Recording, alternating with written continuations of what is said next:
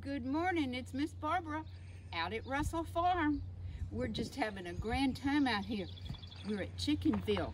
You know how you like to feed the chickens and see the chickens?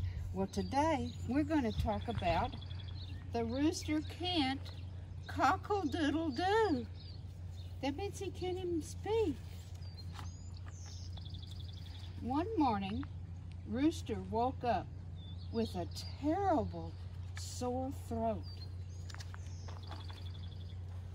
Oh, no, he coughed. What should I do? My throat hurts too much to cock-a-doodle-doo. Rooster wondered how he was going to wake up Farmer Ted and the animals without a cock-a-doodle-doodling. He went to the hen house. No one was collecting eggs. The hens were asleep.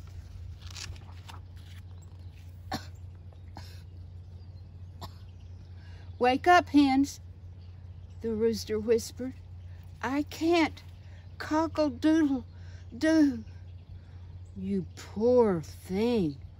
You look exhausted, chuckled the hens.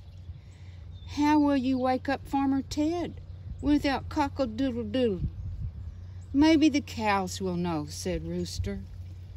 The hens followed Rooster to the cow barn. You know the hay barn you remember is real close to Chickenville.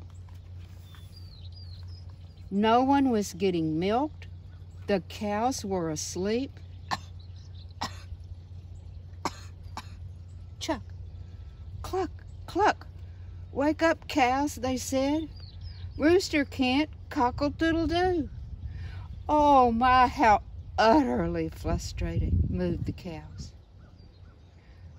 How will you wake up Farmer Ted without the cock-a-doodle-doodling?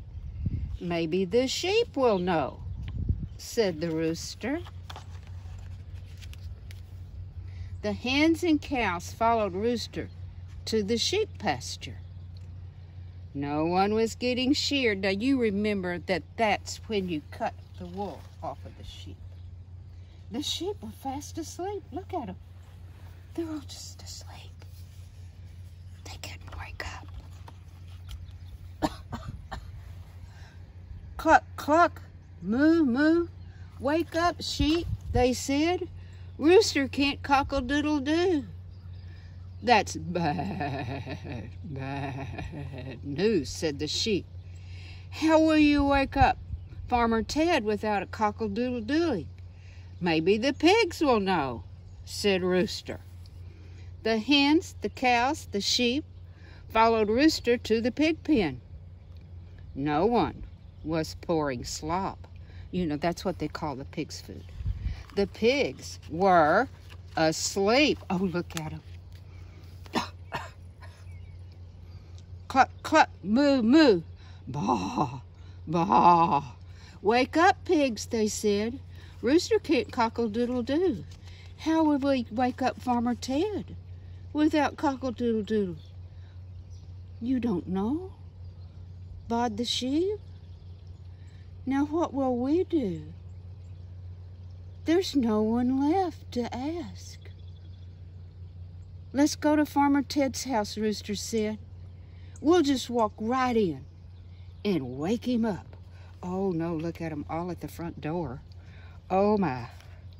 The hens, the cows, the sheep and pigs followed Rooster to Farmer Ted's house. The house was locked. Oh my. No one will ever collect our eggs, clucked the hens. If someone doesn't milk us, we're going to burst, said mooed the cows. Our wool is so long. We're tripping on it, bawed the sheep.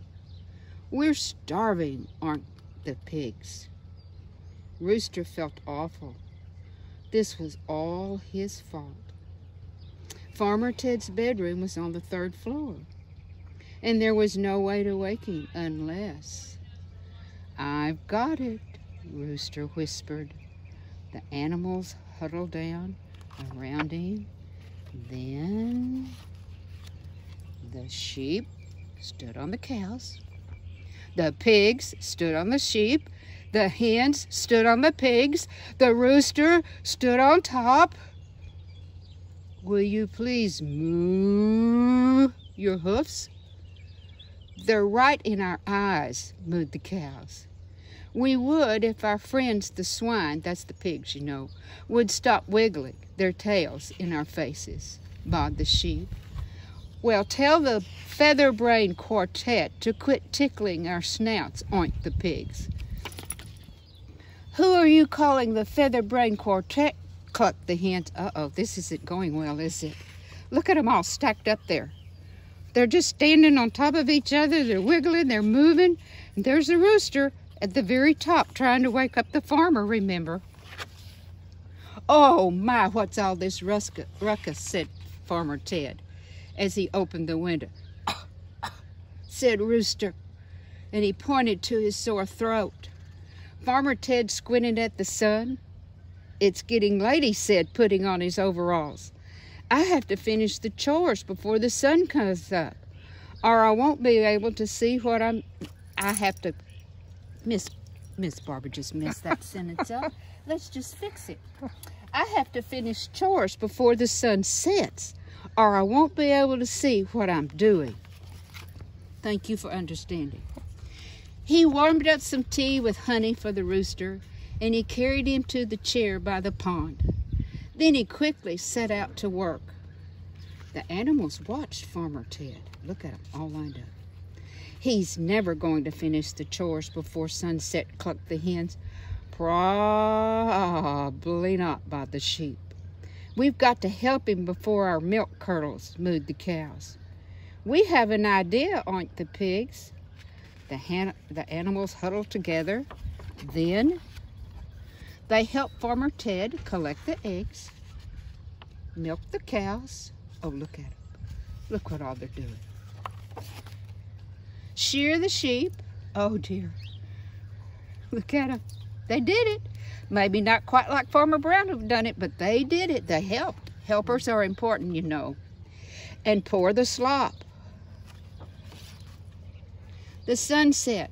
After their busy day, the animals and Farmer Ted were ready for bed. Rooster had rested all day on the chair by Farmer Ted's palm. His throat was nice and warm from the tea he'd sipped, and his feet even had a slight tan. He felt much better. Thanks for your help today. Cock-a-Doodle, he crowed with all his might. Glad to help. Just please pipe down, clucked the hens. We're trying to get some sleep, mooed the cows. I hope you're a helper, just like all the farm animals. Help the rooster who couldn't. Cock-a-doodle-doo. See you soon.